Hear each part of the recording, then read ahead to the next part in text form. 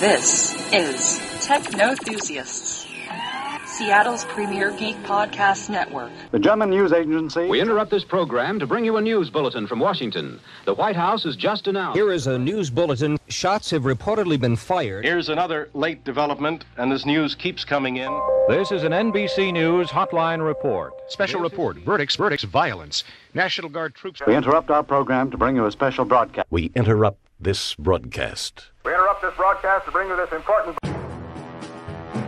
Hotep, and welcome to my sovereign world, where you can find discuss issues on self-empowerment, meditation, self-sustainability living, autonomy, sovereignty, divine law, legalese, and other related issues.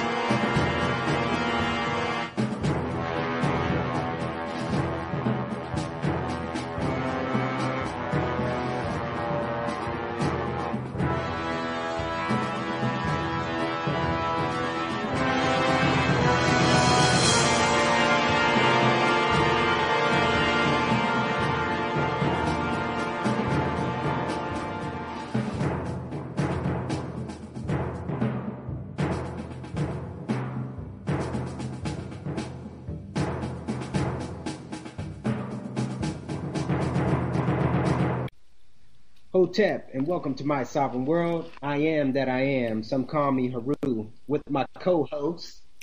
People call me Naz. Shalom.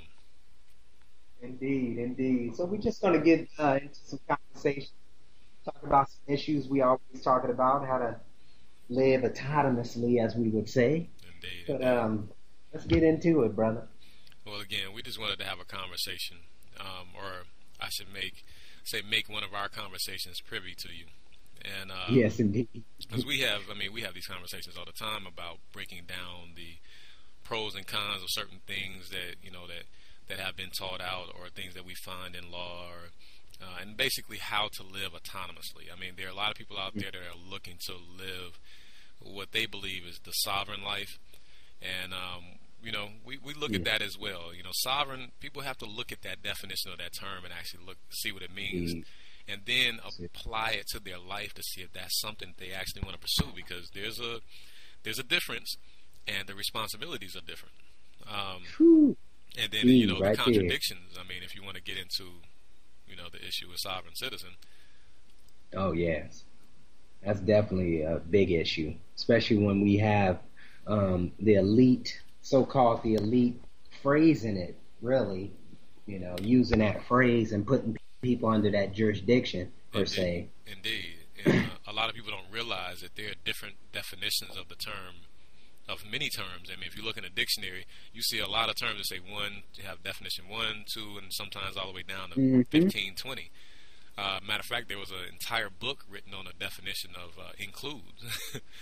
So, but, going back to citizen, as one of the definitions of citizen is a subject. And so how are you going to be a ruling or a law-making subject? That's a contradictory in a phrase within itself. It's like having a blue-red sky. You know what I mean? It just doesn't quite go together. They're opposite. So, we have to look at those things. And that term comes from, as you were so eloquently stated before, is that it comes from the time frame in the 80s and 90s when people were so fed up with how the government was moving that they had their own sovereign movement, if you want to call it a movement of the people. And we have those throughout the decades, power to the people movements and whatnot. And this particular one, or this particular time, a lot of the Montana Freemen and Posse Comitatus and so forth, a lot of them lost their freedoms because they were, to me, tricked into stepping beyond the realm of sovereignty and doing certain things within commerce, or certain things within commerce that were actually illegal. That were illegal, and you're right, and that's what made them. When people don't get that there is a line that someone can cross, that by you crossing that line, they have the right, or at least the privilege, to make a presumption on your status. So for example, if you go into a traffic court and say, you answer a ticket. Let's say you get a ticket get pulled over and you get a ticket, and you go in there to say, hey, I'm not guilty. I'm driving. I wasn't driving. Driving means this, blah blah blah. Well, by you stepping into there without qualifying your actions, you've allowed them to presume that you are acting within commerce. Mm-hmm. Period. And just because you go in and say, well, driving means this and that means that, that doesn't mean anything. It doesn't mean anything to that judge, because he's saying what you're saying to him what you believe or what you state, and the other side is in disagreement or hasn't stated that they agree to it. So, indeed. Right. So I mean, you can take it from there. But the point is that we discern ourselves. We know the differences between the actions that can take you across that line, and actions that where you maintain your autonomy. And again, that's and that's key. That's key, because a lot of us, like I say, most of us ain't even really trying to. We want to try to act like we're responsible, but we're not acting accordingly. Right. And that's the problem. We're not acting as if we were so-called sovereign or autonomous, independent. And let's qualify that for people. What does that mean? Because you tell people to do their own research, and that's smart. That's very smart. But sometimes a lot of people are intimidated. They don't know where to start. When you look at the realm of statutes, and there's millions of statutes. So where do I start? Indeed. You know what I mean? Well, start with the source. The source of government power is what? The people. And how is that source regulated or conveyed over to government? It's regulated and conveyed over by the Declaration of Independence and the constitutions, regardless of whether it's state or the U.S. Constitution. Now, one other thing that people forget about, there's another source, is each state has an enabling act. And in those enabling acts, it tells the states what their conditions of entering into statehood or entering into the union as a state entail. And those states have to follow those conditions, because if I say, if we get into an agreement, you say, look, man, I want you to give me $50 or, whatever the case is. And I say, well, I'll do that on the condition that you come cut my yard. You know what I mean? Just hypothetically. And if you don't want to do that condition, or you agree to that condition, and let's say every month or every 2 months you want $50. Well, if you stop cutting my yard, then I go back and pull up that agreement and say, well, look, I don't owe you $50 because our condition is that if you wanted $50 from me, you were going to cut my yard. You stopped cutting my yard 5 years ago. I'm not giving you $50 anymore. You know what I mean? And it's the same thing with the enabling acts. It's like, look, what we don't realize is that these states, and you do want to differentiate between federal and a state.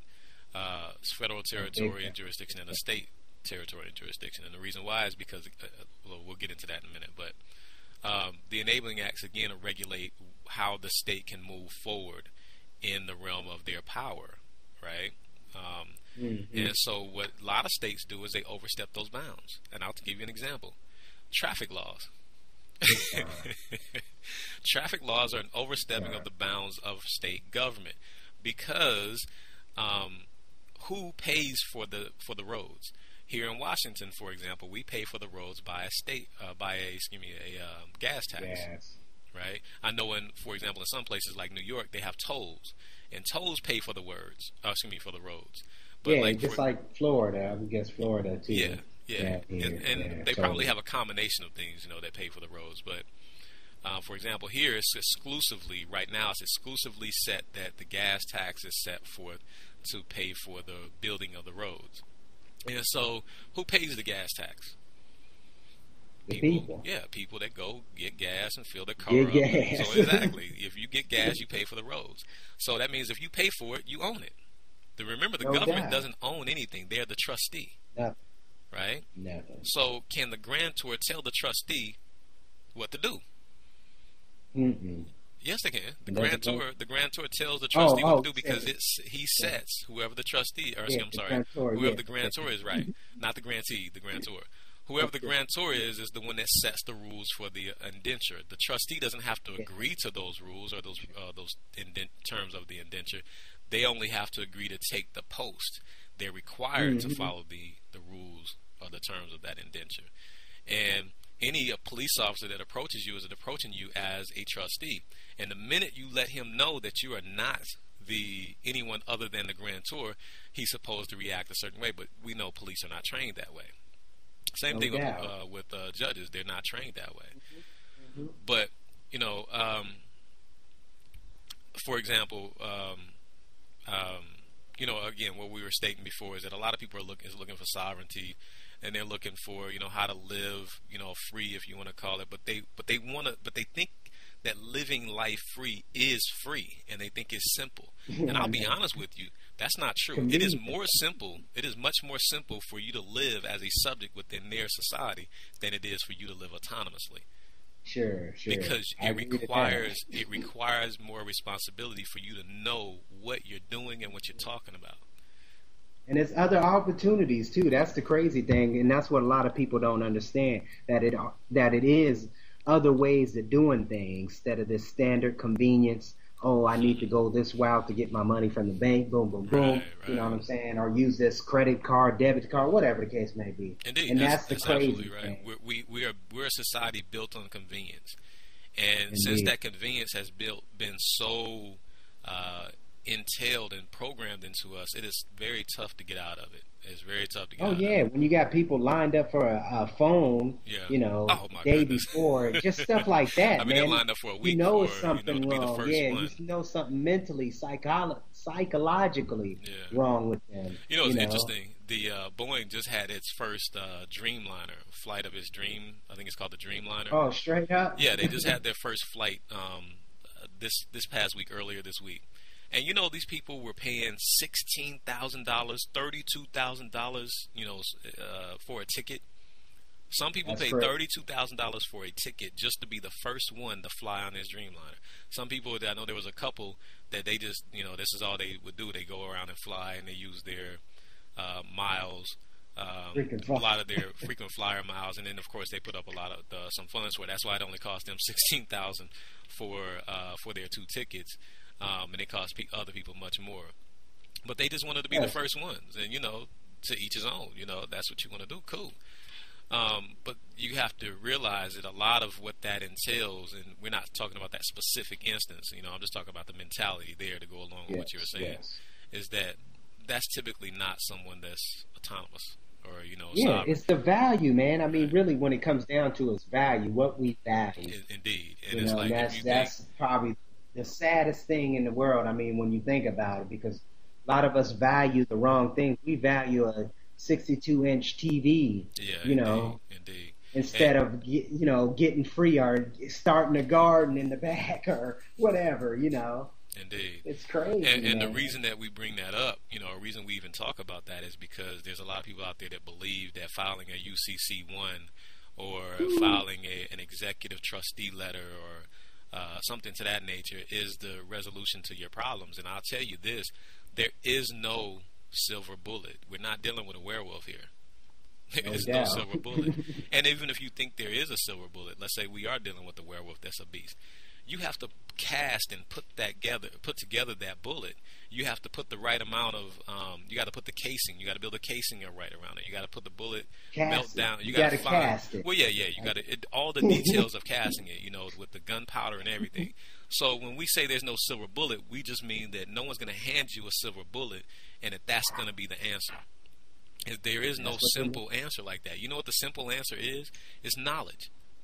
There's a reason that throughout all of the, you know, and again, I'm not a Bible thumper, but throughout all of the scriptures, not just the Bible, but the Quran, the Sahuf, the Book of the Dead, and the Epic of Gilgamesh, and so on and so forth, Sumerian tablets, all of them talk about knowledge being the key. Come on. It is a consistent message. One of the consistent messages is that knowledge is the key. And knowledge requires your due diligence and your studying. It does. That's it. Right. All right.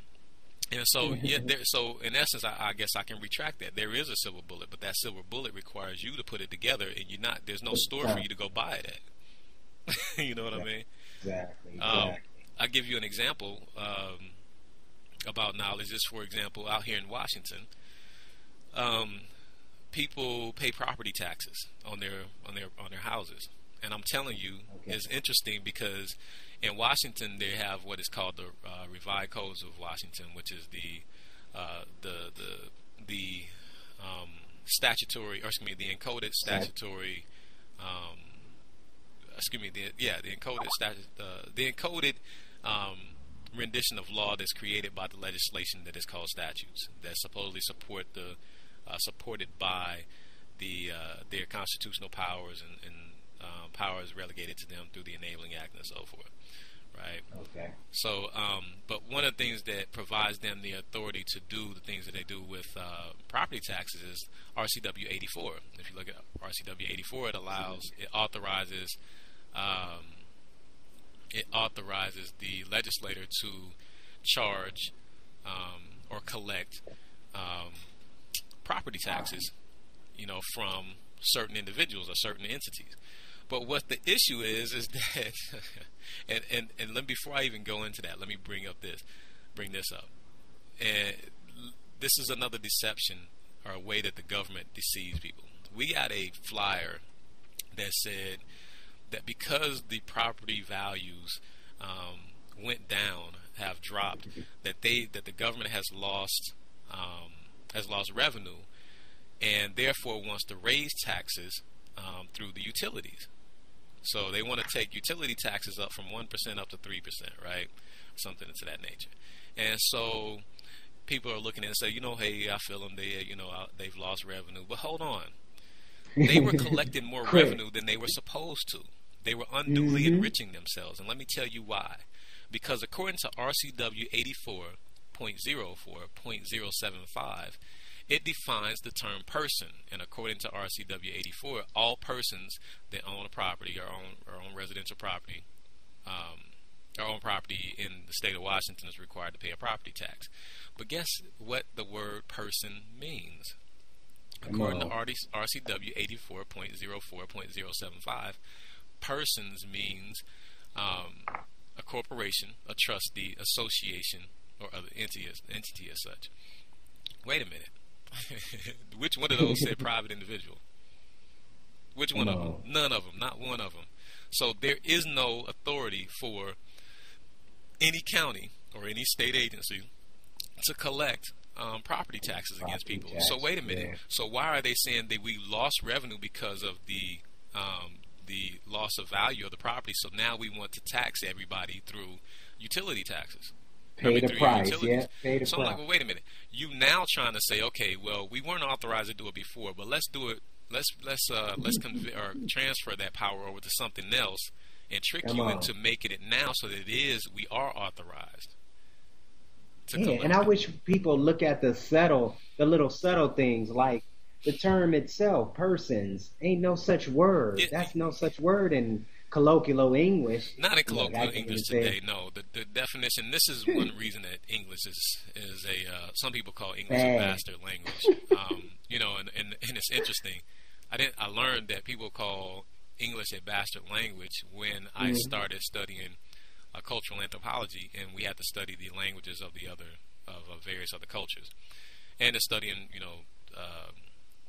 Aramaic or Spanish and things of that nature. You learn that people actually consider, historians or those in the learned ones, if you want to call them, in linguistics, they realize that English is a very interesting, I'll just say that, it's a very interesting language. It's a very difficult language to pick up because of all of the, and every language has its dialects and things of that nature, but English is very special in its sense that there's various forms of English.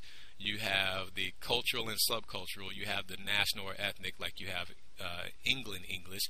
You have Irish English. You have Scotland English, and you have Southern English in the United States. You have Northeastern English, Northwestern, and so on and so forth.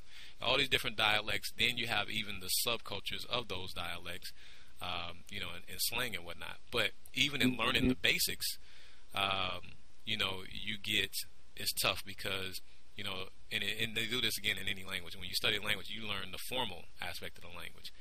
Well, then, you come into, not only do you have to learn that I and I mean two different things, like I is me, but I is eyeball. You know what I mean? So wait a minute, and there's other languages that have similarities, but in their languages as well. But I won't get into any further detail in that. But another thing, and the reason that we're stuck on language right now is because a lot of people don't realize, and you and I talk about this all the time, the differences in the definitions of terms. You know, like I said, like we said, there was a whole book written on just the definition of the word include. Yeah. And then there's a phrase that is "nasatura a associus," and what that means is that anything not it means that everything associated, or the word is defined by its associated words. So if I say person means individual, corporation, trustee, not trustee, trust, and I go on down the line with all business entities. Well, what does individual mean? A lot of people think that individual means, well, human, or and it doesn't. If it meant human, it would say human. It just says individual. Indeed. Well, there's an individual piece of grass. There's an individual corporation. There's an individualized corporation, such as that's called a soul. It's called a soul corp, or a soul. What is it called? Is it a soul corporation? SOLE. Yes. So. Sole proprietorship. There's also sole proprietorship. Yeah. Well, there's something called a sole corporation as well, and it's where a singular individual can have a corp. Because with a C corp, you have to have 3 people. You have to have C corp, S corp. Yeah. With the C corp, you have to have a board. You got to have the president, the secretary, and so forth, right? So you got to have a president, secretary, at least. And with the limited liability company or a limited liability corporation, you actually have members. Yes, and you can have one member or you can have several members. Anyway, sole corporation is a different type of corporation. Now, I suggest people look that up. And I suspect that, and I would make the argument in court that, hey, according to the nature of the realm of nasatura associus, is that if that term individual applies to sole corporations and not human beings, because if it did, that's what it would say. Yeah, that even brings up a good point. That movie we was talking about the other day, you said you finally had watched Corporation. Oh, yeah. And that kind of segue and breaks down some of the dynamics of what was going on, how the corporation became a so-called individual, well, this person, Right, and that's interesting, too, because with the 14th Amendment, people don't realize that after the 14th Amendment was ratified, the 14th Amendment was ratified or authorized, whatever you want to call it, if it was properly ratified or not, but to supposedly help former people that were formerly in bondage. People like to call them slaves, but I don't like to call them slaves because not all of them had that mentality. You have to, in order to be a slave, you have your mentality and your spirit has to be also in bondage. That means you have to have given up your freedom. But just because I'm in bondage, and my mind is still free, I'm not a slave. I'm just someone that's in bondage, or I'm a prisoner, just held against my will. So but anyway, it was put forth to protect the rights of people that were freed at the time, or were released out of bondage. But what attorneys and what corporations did is they took attorneys and they took advantage of that and said, hey, we're defined as a person, so that means we have the rights and we're protected by the 14th Amendment as well. And unfortunately, there's only been, I believe, 19. I know there's been less than 20 cases, from former people that were formerly in bondage that took cases to the Supreme Court, or took cases to Supreme Court, and there were over 200 corporations that used the 14th Amendment for rights and privileges, for their privileges. And what's interesting about that is that, again, going back to scriptures, and whether or not you're an atheist or other, the important things about these scriptures is not necessarily the itemized words that you see in the books. It's the message of the books. It's the message that is conveyed, right? And one of the things that it says, don't worship false gods. Well, people mistranslate that. They don't really realize that it's not really saying don't worship false gods. It's not merely just saying that. What it's saying is do not recognize don't honor false entities. The word God is translated. There is no word that translates to God, for one. If you look back, creative. I mean, that's the key thing of the English language. They get real creative. They really do, and they get really simplistic. Is the problem? Creative. You can get creative by being very simplistic. The word Elohim they try and translate to be God. Well, Elohim is a plural word, a word with plural indications. Adonai is also translated to be God. So it's Yahweh, or the rendition of what people believe to be Yahweh or Yahuwah, and so on and so forth. I mean, there's Baal is translated to be Lord or God. El is also translated to be God, or El is actually translated to be God. It hasn't been translated. I haven't found it to be translated as Lord. But anyway, the point is that we get very simplistic, and all these different words we translate to one, and that is God. So my point is, and getting to this, is that was mistranslated. The term actually means deity. And when it says don't worship false, it means fictitious, something that does not exist, something that is untrue. Well, look at the definition of fictitious or false. Yes, fiction, something that is not true. You know what I mean? So let's ask this question. Does McDonald's actually exist? No, McDonald's does not exist. It is not. You think it's that building. I asked my son, does McDonald's exist? And he says, well, the building's right there. I said, well, what if they take that building down and they change it into something else? You know, the same building there, different sign. Does McDonald's? He says, huh. And my 6-year-old son said, well, no, then it doesn't. Well, I said, well, so why do people say that it does? He says, because they make hamburgers. And I said, well, again, it's about people's agreement that it exists. So we have agreed that a false entity exists. And that's exactly repugnant to what the rendition of the scripture, or the message that is being conveyed by these scriptures. And again, if you're atheist or not, I don't care, Christian, Muslim, whatever, the moment you start recognizing something that's not there, you're insane, because that means you're hallucinating. You know what I'm saying? And see, this is, and people may think we're being funny, but let's take a look at this. When they did if you look at several other cases that went through the Supreme Court initially, or not just the Supreme Court initially, the government initially looked at corporations as a group of individuals with a similar goal, working towards attaining the same goal. And that was the definition of a corporation. That was legitimate. It was a group of people that have one goal, that are moving to accomplish that in harmony. That's what they do. But when you change that and you say, well, no longer is the corporation the group. A corporation is an entity that has rights within itself. Well, wait a minute. Now we're starting to recognize things that actually don't exist.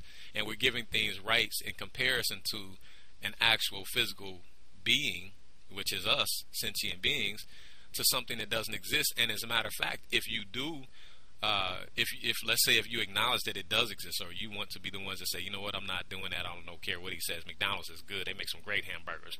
Well, one thing, you're crazy if you think they make great hamburgers. But the other thing is that it's really very simple, is that if you look at the characteristics of a corporation, and you look at the characteristics of people, and you plot, lay out on paper the characteristics, the behavioral characteristics of a corporation, you'll see that they would be an insane person with schizophrenia or other mental disorders. And the reason being is because they're very callous about the things that they do. Right? They perform. For example, what's the bottom line goal for a corporation? The bottom line intention for a corporation is profits. And that's what they care about most, especially a public corporation. They have to answer first to their shareholders. So the bottom line is that they have to go after profits. They don't care that it harms the ozone layer, or that it harms the environment, or that it's slowly killing you. And they like the fact, and they love the fact. Let's look at pharmaceuticals, for example. Every medicine in Western society has a side effect. Now, some of those side effects are worse than the actual symptom that they are treating. But what does that mean to the corporation? The corporation loves that. You know why? Because they not only get to create a medicine for the sniffles so you can stop your cold, but it's also going to give you a headache. So now they can create another headache medicine. That's going to create nausea. So now they get to create another nauseous medicine. You know what I'm saying? The other one, this one's going to make you woozy. So okay, keep you off balance. So okay, we got to get one so that you can maintain your cerebellum, or your area of balance and so forth. You know what I mean? So you have to look at what these people, because that's all it is people that are doing this. It's not corporations. Corporations don't exist. It's people that are doing this, and they're hiding behind a shield. And they say that money is the root of all evil. Believe it or not, well, let's look at what's going on in the world. You have more, you know, and since these. That's the God. That's the God right there. That you know. Well, look at what it's making us do. You know, we're going over invading other countries and saying that it's in the ideal of freeing them, and you know, Saddam murdered all these people. Well, you know what? We went over there. When I say we, excuse me, but we sent soldiers over there to kill millions. And regardless of whether we did it with our own hands, or it was done with bombs, or it was done with civil strife within, we allowed that. You know, and to be honest with you, that is on our hands. And I say we because we funded it. When you pay an income tax to the federal government and you fund the military-industrial complex, you're paying for their endeavors. And so your hands are just as dirty as anybody else's. And I'm not here to point fingers and say, hey, this is the problem. You know, you guys. No, that's real. I'm just saying this is a reality that we have to look at. You know. And there's plenty of realities we got to look at. Like I said, we in this matrix where we thinking this stuff is real. That's what's going on. We think it's real, and it's not real. You know, we just presuming or assuming, as that police officer would think. And we brought it. You know, we can. That's actually a perfect segue into something that we said earlier about income tax. You know, income tax is due. I'm not going to say that you should or shouldn't pay income tax. I'm going to say, look, there are certain taxes that are legitimate, and there are certain taxes that are not.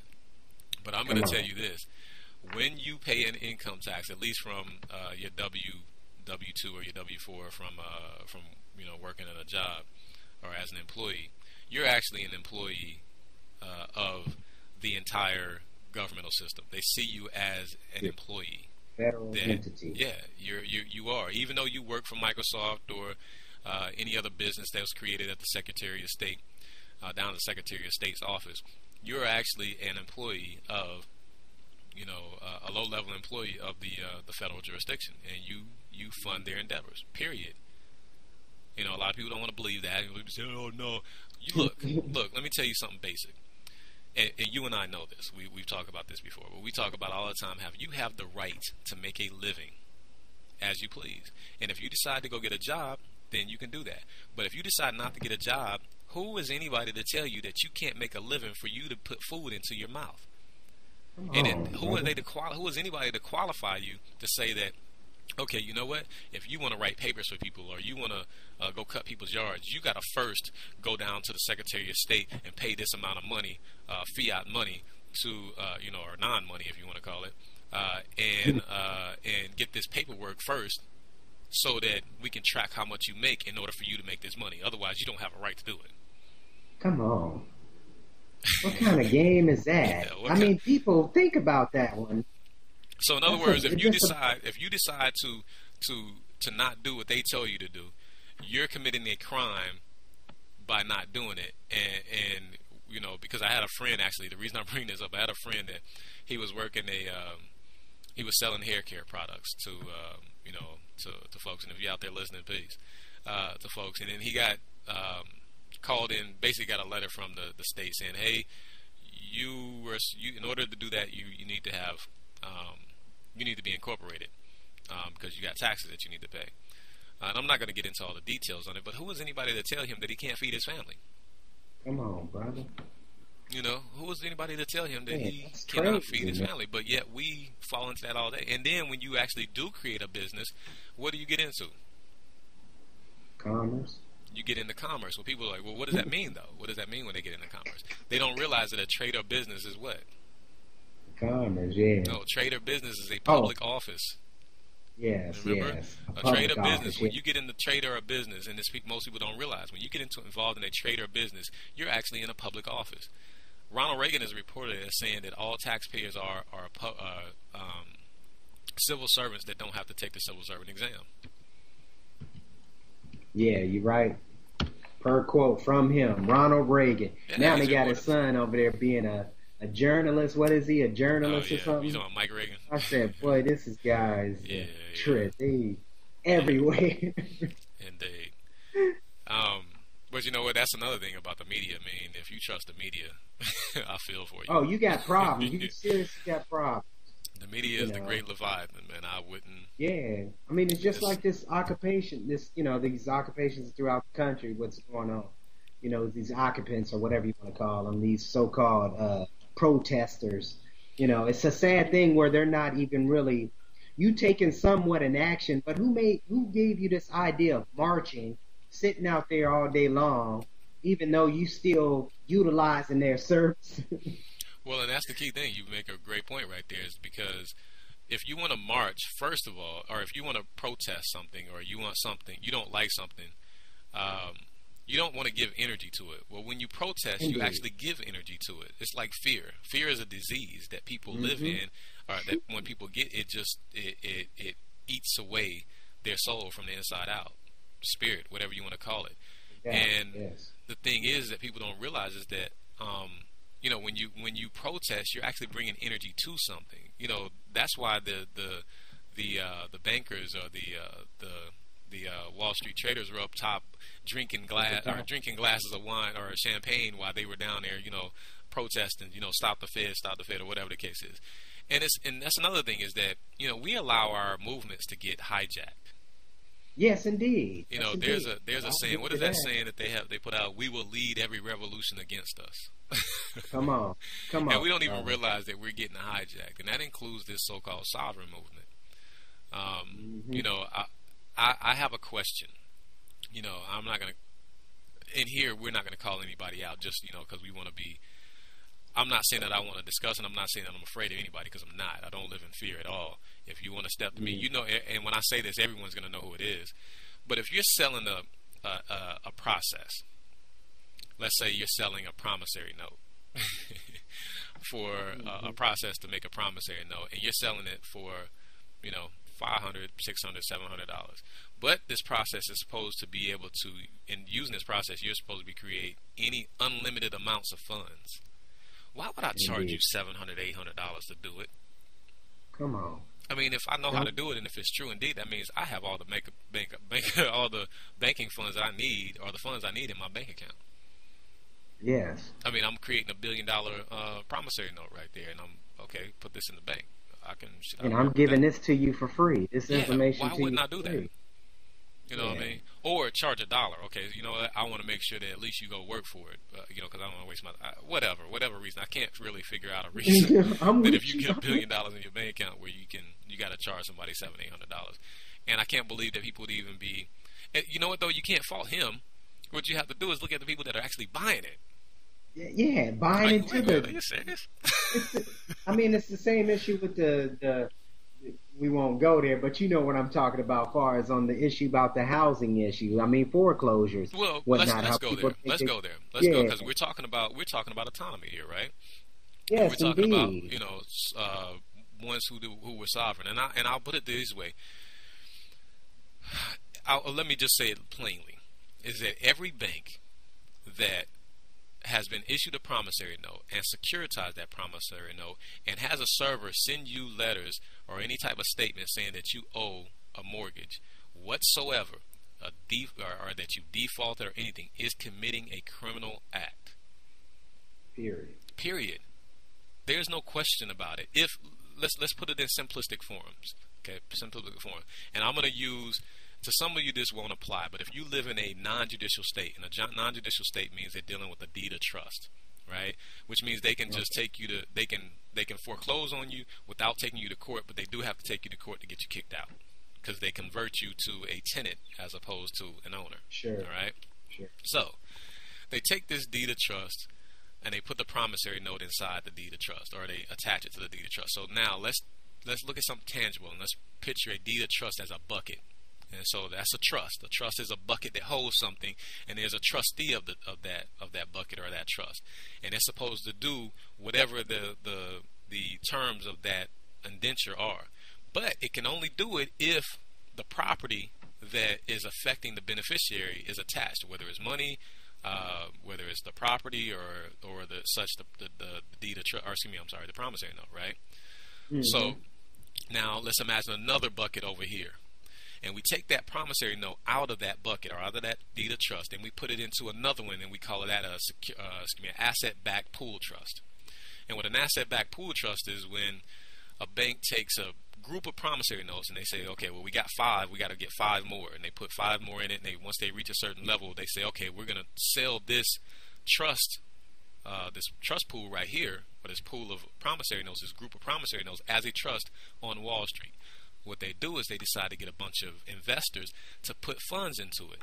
So let's say there's 10 promissory notes that add up to $10 million. Okay? So one investor gives out $1 million, another investor gives out $500,000, so on and so forth, until they reach $10 million. The bank that put the promissory note in gets that $10 million because that's what they bought into. Now, of course, we're not going to get into all the detailed fees of commodity or the traders. We're not going to get into all that. But let's just keep it simplistic. The bank has now received compensation for that promissory note. Indeed. Already. So now let me ask you a question, and let's put a pin in that and keep it right there. Let's say I owe Comcast, the cable company. Let's say I owe them $500, and someone else decides to be really, really nice, and they decide, for whatever reason, and they go give Comcast $500. Can Comcast now come after me and say, hey, you owe me $500? No, because someone has already paid it voluntarily, paid it and attributed to that account. So in order for Comcast to come after me, they would be unduly enriching themselves. In other words, they'd be getting paid twice off of one transaction. And that's what's going down. Is that's that literally legal? What's going down. Is that legal? And did you disclose? Did they disclose to you that they were going to do that? Nope. No, that's a TILA violation. Full disclosure, baby. What is it? Is it Title 28 or is it Title 18? I think it's 28-1341, right? Is that mail fraud? It's Title 18. Title 18, United States Code 1341. Forgive me, I get titles and stuff mixed up. I read so many. Yeah, but at least the whole point, we know Title 18 is criminal code. Right. Well, there are also other ones, but anyway, you're right, because that's the judiciary form of the criminal code, right? And so 1341 is mail fraud. Well, if I send you, let's say you bought a car, right? Let's say you got a old school. Let's say you got a El Camino, or El Dorado. Let's say you got an El Dog. I like El Dogs, right? And let's say it's a 95 El Dorado, and you've paid it off for 5 years, and then I send you something in the mail saying, look, man, you owe me $5,000 because I bought this, blah blah blah. You bought your note, and you say, well, wait a minute, man, I paid this off a while ago. And they're trying to get you to, they're consistently trying to get you to make a payment. And let's say I do send the payment, I say, okay, man, I don't want you guys to come get my car. But then I find out that, hey, wait, I find my records and say, wait a minute, I paid this off. I sent you $5,000. You owe me that money back. No doubt. If I take that to court and I show, hey, I've already paid this off, or this was already paid off by this process right here, such and such date, they just sold this, I can sue them and get that money back. Now, can I also go to the police and file a criminal complaint against them for mail fraud? Because they sent something into the mail, through the mail, to me saying that I owed something that they knew I did not owe them. Come on. Yeah, I can contact the police for that. You can tear them up. Yeah.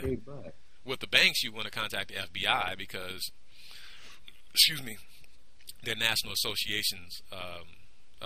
They're members of the National Association, which means, and they were provided their properties, or their authority by Congress, which means they're also instrumentalities of Congress. So now you can deal with them in state court as well, but you do want to recognize what a bank is. They are instrumentalities of Congress. Period. The reason that power was given by us by the people to the government to be able to deal with money, to be able to produce or make money, right? Well, they granted that power over to someone else, the Federal Reserve. Now that's going to hurt us in the long run. The reason being is because it's an idiotic system. It really is, and that's what people are upset about. And if not, that's what people should be upset about. That's what Wall Street, the so-called Occupy Wall Street. I don't like that title, but so-called Occupy Wall Street. They phrase that too. The government had something. Well, Should we know? Well, no. If you look at the speeches that are coming, or the words that are coming from the people that are so-called the occupiers of Wall Street, when they're not dealing with the police brutality aspect of it and trying to maintain their presence there. Peace. What they're saying is, like, look, in the Fed, let's get rid of this Fed-based system and put the power back into give the power back to government, in the hands of government, to create and deal with money, create and regulate money. Which is, to be honest, I don't know why any nation wouldn't do that. What I got you. What type of idiocy is it that a nation is sovereign, has its own power, has its own basically absolute power within the borders of its domain, but yet wants to hand off one of the most powerful tools Weapons, that exists by the creation of money, and you're going to give it over to somebody else? That's one of the most powerful tools you can have in order to maintain your freedom. Yeah.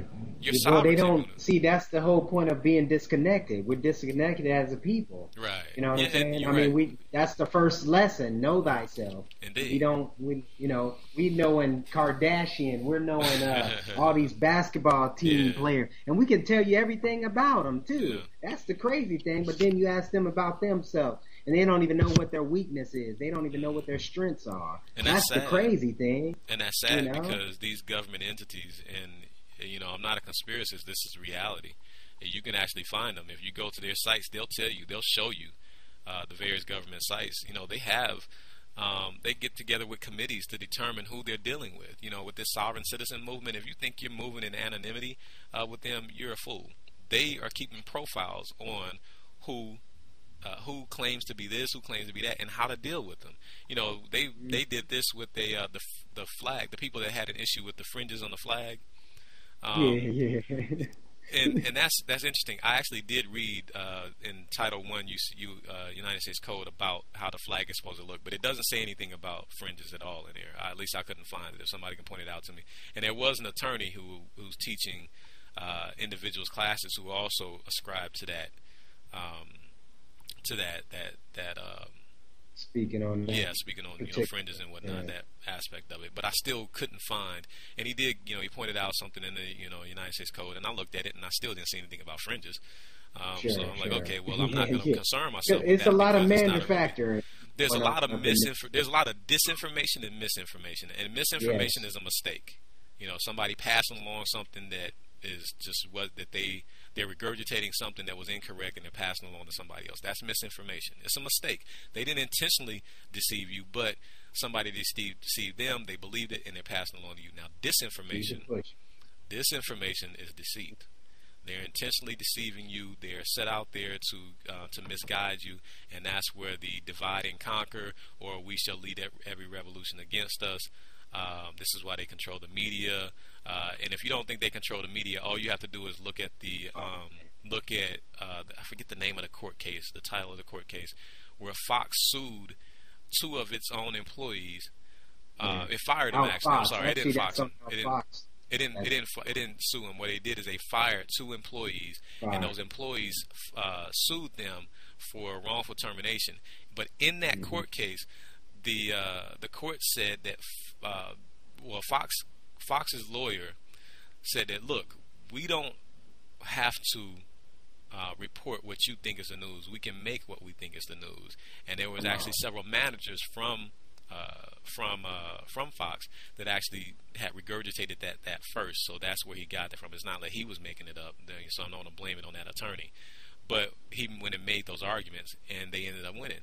That, in other words, what it's saying is that Fox can determine its own news that it wants to report, whether it's true or not. In other words, they can legally lie to you, and they do. They lie to you. And if you don't believe that, I got a bridge to sell you.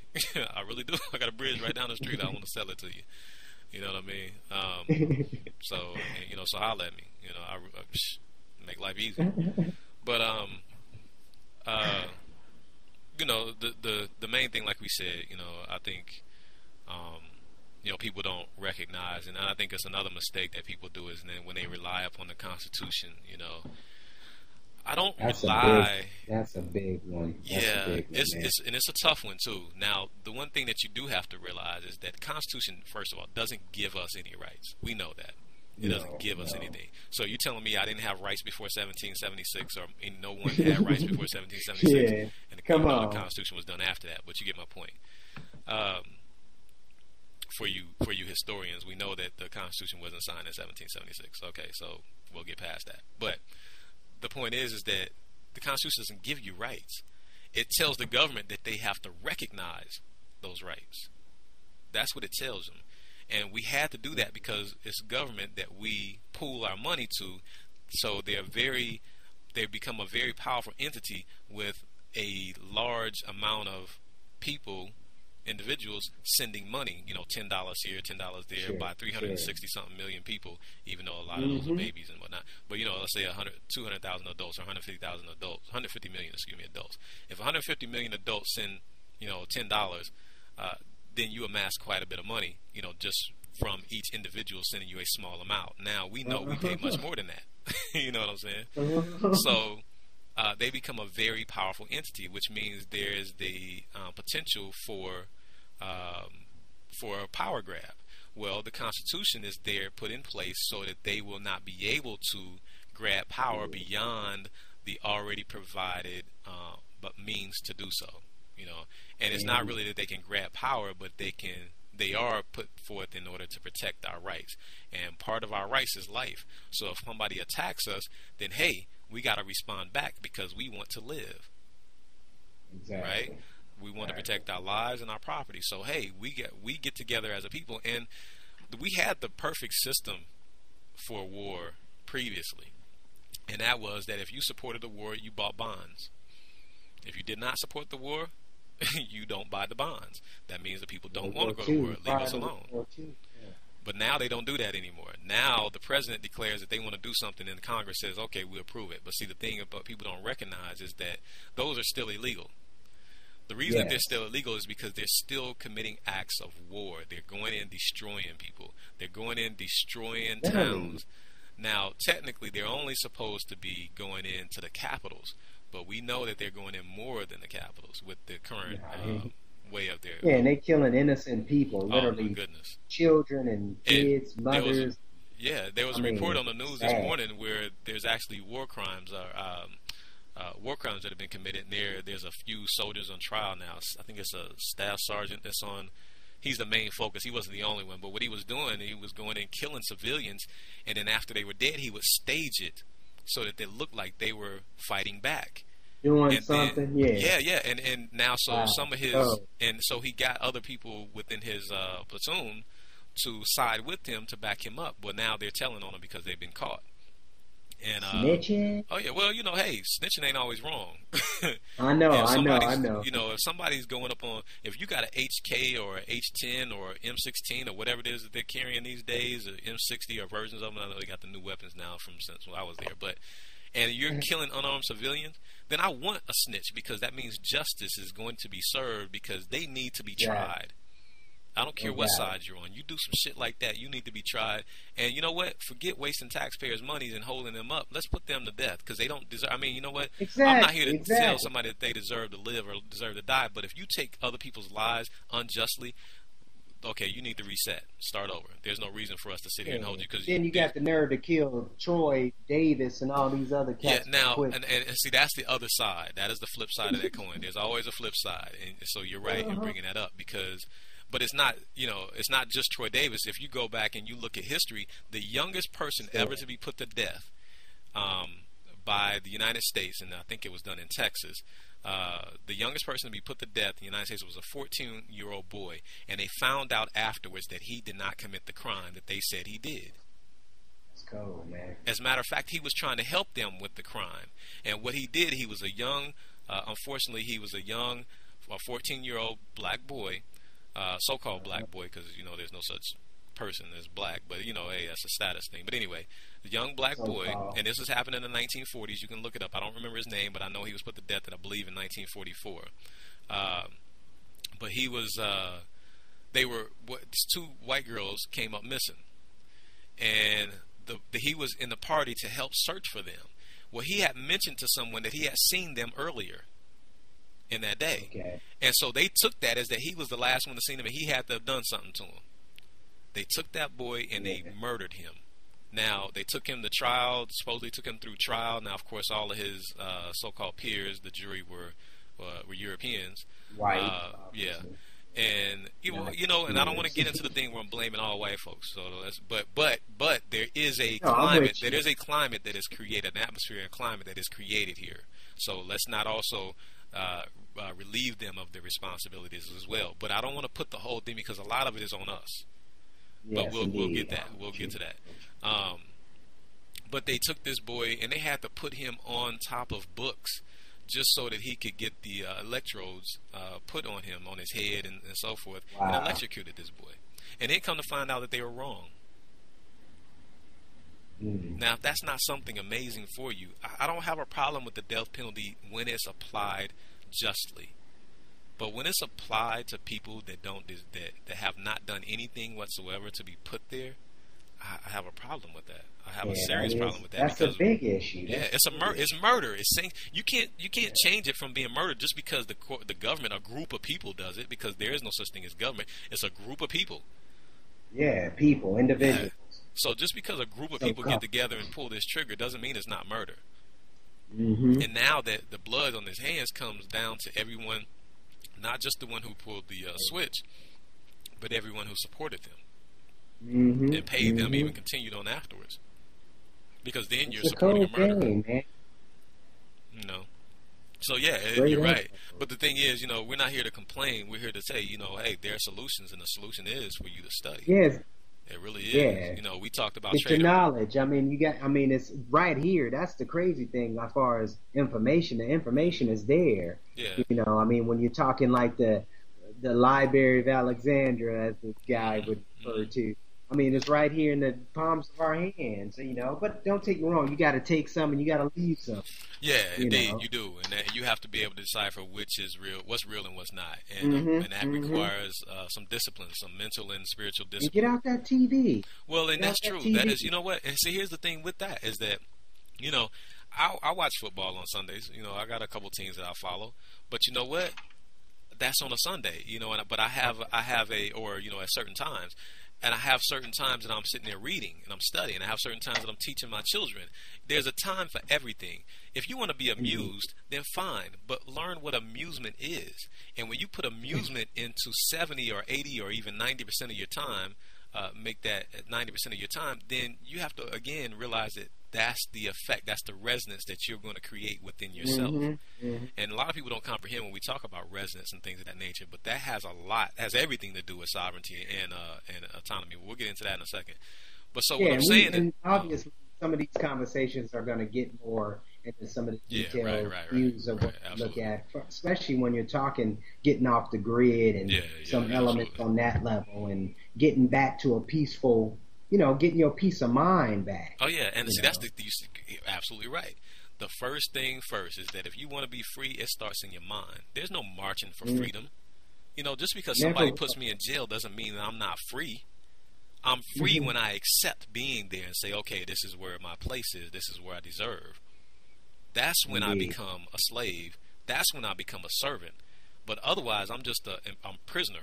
You can call me a prisoner of war, a political prisoner, a racial gender prisoner, racial gender, or prisoner, whatever you want to call yourself. You're a prisoner if you're put in jail or your freedom is taken away, but your mentality or your spirit to be free is there.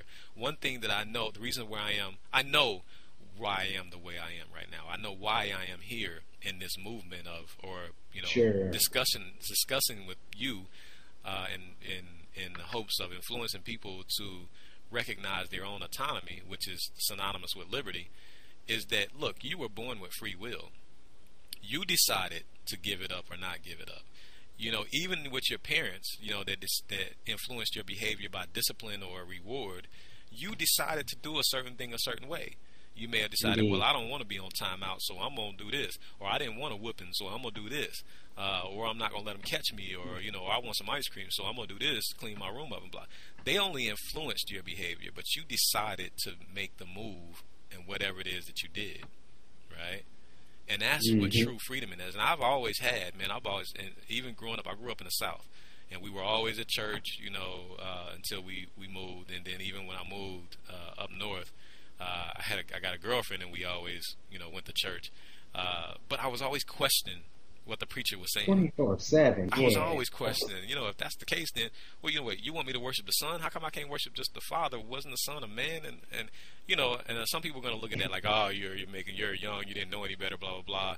Look. Yeah, whatever. Ask questions. The moment you stop asking questions and you just start accepting somebody else's rendition of what truth is, the moment that you become a zombie. And that's right there. Yep.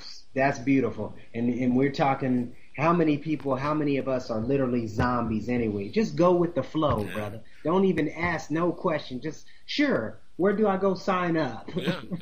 I mean, they told us we needed driver's licenses, so we went and did it. They give us a parking ticket, so we go and pay it.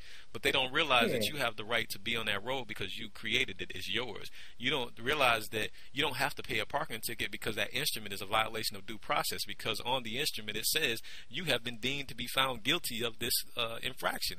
Wait a minute. Hold on a second.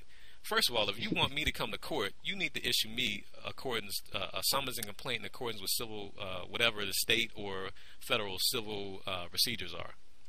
It says, if you look at, I don't care if you're in California, Washington, I don't care what state you're in, it says that in order to initiate a civil complaint or a complaint, you have to you start out with a summons and complaint. Even with a crime, there has to be a complaint. Someone has to have committed a crime, and someone has to have become a victim. Corpus delicti. I mean, there has to be a victim. So wait a minute. So I was charged with not providing information to police one time, and I was like, well, what makes you think that I have to? Because I asked you for it. Well, hold on. Let me ask you something. Where is your authorization? Your what is it called? The designation of authority, which is essentially their oath of office. Okay. The oath of office determines what their power is and what they're able to do. It determines who they are first, and then the oath, which is taken to the Constitution, state and federal, determines what they can do. But again, remember earlier we mentioned the enabling acts, enabling acts of each state, and the enabling act tells you that look, the only form of government that can be created is a republican form. And the Constitution cannot be repugnant to the principles of the Declaration of Independence, as well as the United States Constitution. And I had an attorney tell me one time when I was young in this, getting in this, that I had decided that I wanted to go after this police officer for, basically harassing me for, get a ticket. And she said, well, you do have to have one. And I was like, well, wait a minute. What about the Declaration of Independence? We went over a lot of things. And one of the things was the Declaration. She said, well, the Declaration of Independence really is not a legally enforceable document. I said, whoa, time out. I said, doesn't the Enabling Act say that the principles that the Constitution and the government for Washington cannot be repugnant to the principles of the Declaration of Independence as well as the United States government? So doesn't that make it a legally enforceable document? And she says, well, you seem to know more than what I do, so why don't you go ahead and move forward with it? And I'm like, well, wait a minute, I'm sitting here consulting with you. I'm asking you. So if you don't know, then fine, okay, I recognize that. I'm not here to debate with you, but I'm here for you to take all of this in accord so that you can inform me or either confirm with me how I should move forward. No doubt. And again, I was young and didn't know any better. I didn't know anything about corpus juris secundum at the time, about anytime you hire an attorney that you're a ward of the state or an infant or incompetent and blah, blah, blah. I'll never do that again.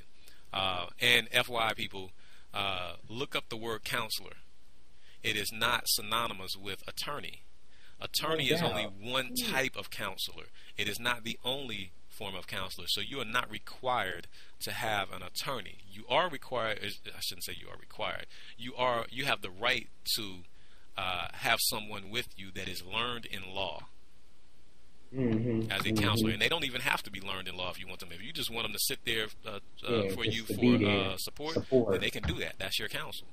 The Constitution doesn't define counselor, and it doesn't define, and even the Beauvier, the books that define the terms of the Constitution, do not define it as an attorney, which means a bar, a member of the bar, which, excuse me for getting loud, but which is a contradiction in the terms of their Constitution as well. Because let's think about this. When someone passes the bar, which means they take a test that was put forth by the Bar Association, by whatever state that you're in, And then they sign, they enter, they become a member of that bar association. What they are, they become a judicial officer. Most people don't recognize that all state bar associations, all of them, look them up, are administrative arms of the Supreme Court of that state. So, for example, here in Washington, the Washington Bar Association is the administrative arm, an administrative arm of the Supreme Court of Washington. So, when an attorney signs up under under that organization, they become a judicial officer. This is recognized. But what you don't recognize is the violation of the separation of powers. When they take on an executive role. So, for example, what office or what branch does the district attorney sit in? What branch does the autonomy? Yeah. No. The district attorney sits under the executive. He's underneath the mayor. He works with the police, which is the executive. But he's a member of the court, which is a judicial officer.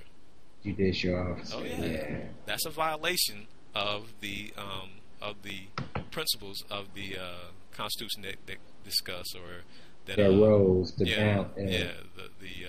balance, or excuse me, the separation of powers. Checks and balances. Checks and balances, exactly. Checks and balances, right? Exactly, is what it's called. And so we have to look at little things like that and recognize there's a lot of things that they're.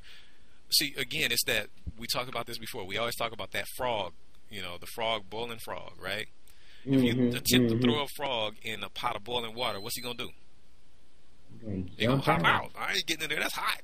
Hey. But if you put him in some cold water or some, cool water that's comfortable to him, he'll sit there and chill. And then you turn that flame on high, he'll sit there and boil to death.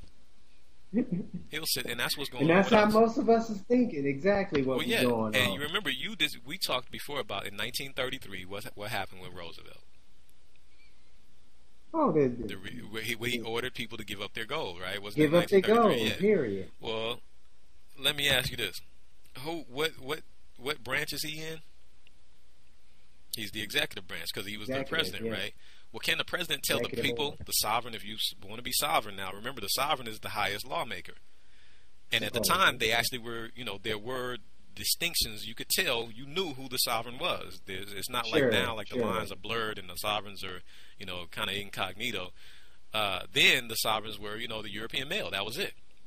And as soon as he put out this order, this executive order, saying that people persons had to hand in, and it said persons, had to hand in their gold, couldn't hoard their gold. All these people came flocking. And that was a test, and people didn't even recognize it. And there's some people out there to this day that say that was a legitimate, order or law that you have to follow. You had to follow that, or you couldn't. Yeah, matter of fact, I heard he was claiming it was a law. Michael Reynolds from Earthship about the land, one of these laws they came out with, and it was like an executive order, and he was claiming that was law. I was like, man, we are lost. Yeah. Yeah, indeed. We are lost as a people because we don't really dig into nothing. We just take it as surface, Right. And that brings us to that same issue when the 33 with George Orwell, and I always use this example when George Orwell did that broadcast about the aliens. Yeah, the world of worlds. And he literally manipulated the people to flip out. People was really going cuckoo, you know, and that was the time really where they really seen what we can do. And then you had during that period of time as well as the Wizard of Oz, all these certain things was going on in the 30s. People don't really connect. Right. I mean, you had, when you really talking the 30s was straight hella issues. A lot of issues. The Social Security Administration Act, and, all kinds of stuff was invented. People talk about the the bankruptcy, and some people say, well, the bankruptcy wasn't true, or some people say it is true. You know what? I don't care whether it was or not. I know that even if that wasn't true, it is going to be true eventually, because you cannot have a debt-based system where the only time that money comes into creation is through debt and expect all of that debt to be paid back. It is an impossible contract. It is an impossible contract to have a debt-based system. You mean to tell me in order to put any dollar into circulation that I have to pay 5 cents on that dollar? Well, where am I supposed to get the 5 cents if you're the only one that's authorized to create the money? So you got to create the money for the interest in order for me to pay that interest, which is going to create more interest. Wait a minute, that don't sound right. We going in circles? Ain't this the same place we've been before? You know, and we're not paying attention to that stuff. And then we want to give it, and that's the problem, because we give them the power. We literally give the so-called government the power to do what everything. I mean, because look what we do. We ask them for, what should I feed my child? Similac? What should I feed? And nature already told you. Feed that boy the breast milk. We don't grab onto that nipple. You know, don't be scared. It's gonna be all right. That's nature. That's what it's for. You got to think about it though. We're the only animal that does it. That does that, and we're also the only animal that, on a regular basis, drinks another animal's bodily fluids. Exactly. Milk. And got a nerve to be wondering why why we got all this obesity.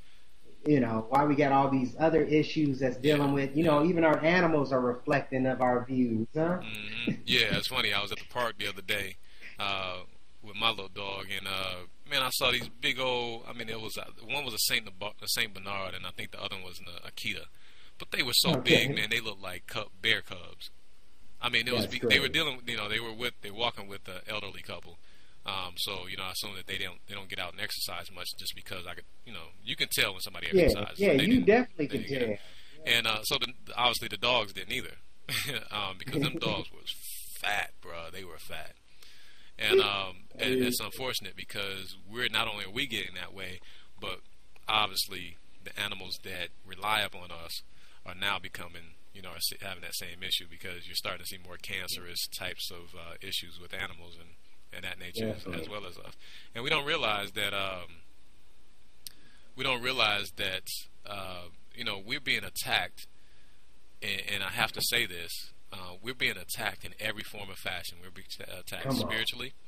Unless you want to discuss that real quick, I'll tell you how. You have now churches that cannot become churches unless they file out paperwork properly and become a 503c organization. And anytime people say, well, what's wrong with that? Well, here's the thing, is that if you do not preach or teach within I said it right. If you don't preach within their certain, under their guidelines, and you go beyond their guidelines, they will threaten to take that away from you, take your 503c away. Well, you're not a church, you're not acting as a church, so you're over here teaching mathematics and science, so you're acting more like a school. So we're going to take your 503c away instead of, well, wait a minute.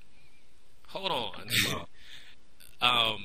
Mathematics and science is all a part of, and that's the problem, is mathematics and science is a part of every aspect of our way of life, including religion, as we like to call it, even though I don't like to call it that. But we like to separate and compartmentalize things, as you say. And that's a reason for that. There's a reason for that. Every time you get married, first of all, in order to get a license for anything, is saying that you are doing something that was at one time illegal or a crime, and you're getting permission in order to do it. So when was getting married ever a crime? Ever? Man, come on, brother. You know what I mean? If you don't believe me, ask your preacher what he says. Go to somebody's wedding. Just go. You see a wedding going on, go and listen to the vows, or the vow that or the oath that the. You can watch it on TV. All these celebrities get married in 5 days. Yeah, the preacher says. He says, by the power invested in me and by the state of whatever. Wait a minute, I don't want a preacher that has the power invested in him by the state or something to get me together, because if I want to be married, if I'm going to be married, and it comes from I don't care whether you're an atheist or not, marriage comes from a religious institution. Now, partnership doesn't, but a marriage comes from a religious institution, or at least the aspect of a spiritual institution, I should say, a spiritual aspect of things. And it's a uniting of two people under vows, because who in their right mind would take a vow to someone that they've only known for a year or 6 months or a day or however much time for the rest? Why would you take a vow to them for the rest of your life? You have no idea who you're going to be in 10 years. You don't know how you're going to be in a year. And then what if you guys grow apart, but yet you taking a vow that I'm going to be with you the rest of my life through thick and thin? Well, that's not how they used to do it back in the day. And people say, well, yes, they did, but no. I'm telling you, in studying history, do your homework. Merely look at, I can point you to one civilization, but I'll point you to several. You can go to Rome. You can go to Rome wasn't the one I was going to point out. You can also go to Greece. That was the one I wasn't going to point out. But I was going to point out the Kemet, or what people call Egypt. There's documented history that Egyptians or Kemetic peoples used to do 1 and 5 year agreements, and then decide if they wanted to continue on from there. And if they wanted to continue on from there, then they would decide to have children. And if they had children previously, then they would determine how they were going to deal with those children, and they maintained according to those records. Now, people like to say that Greece was the first one that came up with the modern form of our legal system. That's not true. And if you yes. And the reason that I say that is because in Kemet, or Egypt as people like to call it these days, but anyway, in Kemet, they used to have what is called public hearings, public court hearings. Yeah, and though it wasn't necessarily by a jury in all cases, or of the people, so to say, it was still by a judge who had to open it up so that people could make sure that he was being fair. And if he was not being fair, then the people would not acknowledge his judgment as true and formed. It would be void, because they would accept it or not accept it. And if they basically were in that same situation and they were like, oh, that's not fair, I wouldn't like that done to me or my family, then they wouldn't do it to someone else. And the judge's order was void. That's the first, at least recorded, that I know, the first recorded form of public or jury type of hearings. You know what I mean? Now, they also happen in Sumer, but some of that is it's not really clear in certain aspects on how they did certain things with me. I've read a lot of their societal, cultural, as far as spiritual is concerned, but not as far as their legal system. So I haven't been until in here, so I'll admit that. But anyway, that's all understanding. But you already referencing right. What was that code? What was the specific code that talked about trade and business? Do you remember that? Was it 26 or 28 USC 77? I think it was it 26? I think it was 26 USC. 26, 77, 01, something. Just read. It's in A or B. It was one of them. But anyway, it talks about, and it defines what a trade or business is. And it says that it's an operation of a public office. Hold on. So let's recognize this. Trade or business. Let's say you got a small business, and I had one called Royalty Properties, right? And it was when I was in real estate. So according to 26 USC 7701, I was operating in a public office. Wait a minute, I wasn't elected. I was never trying to run for government. I was never trying to work for government. But you're telling me that I'm a part of a public office? Hold on a minute, I didn't want to be part of a public office. So somebody tricked me because I didn't know any better. I allowed myself to be tricked because I didn't know any better. But when you know better, you got to do better, and each one should teach one. So I'm out here sharing this with with everybody. And that's how we do it. We've been doing it for a while here in My Sovereign World. I appreciate it. And that's the whole key thing of growth. We all gotta grow. That's why we give you what you need. Yeah. And I'll tell you, in interpreting these laws, man, people have to look at things. I know, for example, one thing. I know there's this site. It used to be out there, and his name was Cody. If anybody knows him, he used to run. And he was real good. I used to like the way his perspective of things. But he used to have a site called The Natural Person, I think is what it was. And he was open-minded. He would leave his mind unlocked to different perspectives, but he had an idea of certain things. And he used to believe that the natural person meant the man and woman. And that's not necessarily true. Let's look at the word natural. The word natural just means, all it means is that used for what it was built for, or used for what it was created for. So, for example, if I want something that eats wood, I'm going to go get a carpenter ant. That's a natural person, right? Or something, a natural wood eater or something to that effect. It's natural because it is what it was made for. When McDonald's was created for making hamburgers, it didn't have to be the best hamburgers. It just had to be hamburgers. So if a corporation is considered a person, can McDonald's be considered a natural person? Well, according to Black's Law Dictionary, natural again means something used for what it was created for. So that means that McDonald's can be a natural person if we're talking about hamburgers. Again, we're recognizing, and we acknowledge that putting it in perspective. That law, right? That the legal perspective or statutes recognize fictitious entities and whatnot. So, putting it in perspective, can McDonald's or can Microsoft? Let's use more people. Everybody's familiar with McDonald's, but Microsoft. So let's say we're talking about computer programming or internet or something to that nature. Well, Microsoft, in accordance with the internet or programming, Windows-based programming, is a natural person under legal terms. So just because it says natural person doesn't mean that that's what they are talking about, and you just have to be able to articulate that. Another thing that you can do. And this is just things to get you guys started. People started, or to further their studies and things of that nature.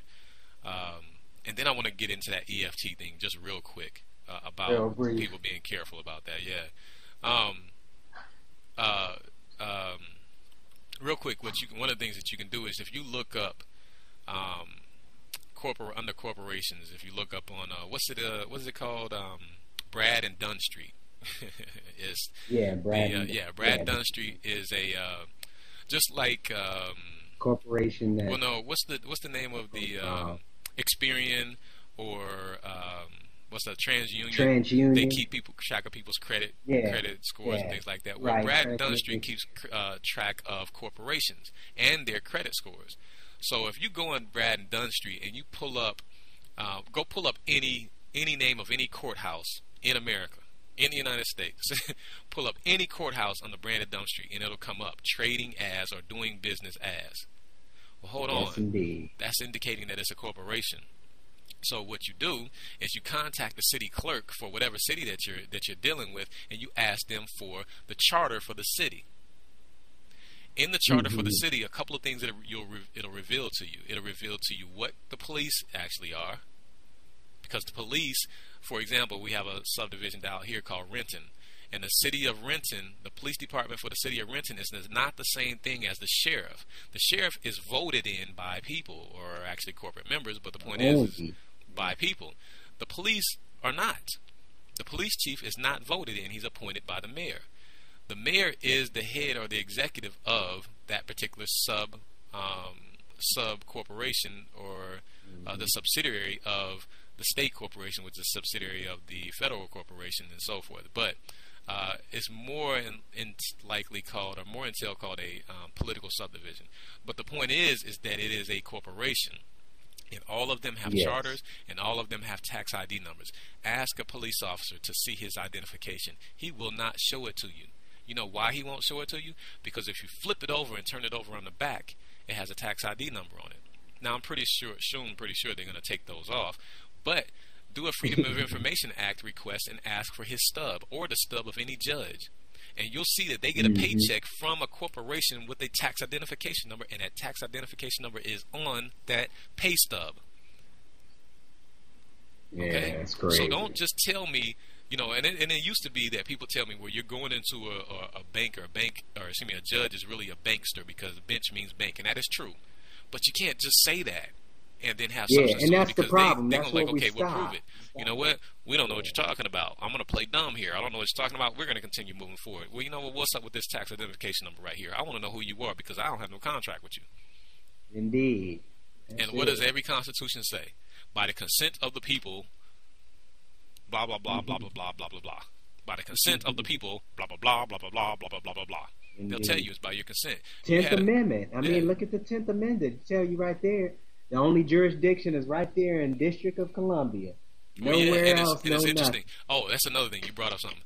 People believe that they took away the redemption clause for money, for dollar bills, or Federal Reserve notes. That's not true. They did take it off of the dollar so that the majority of people wouldn't know, but they always take things that help you out of plain sight, and it make you go find it.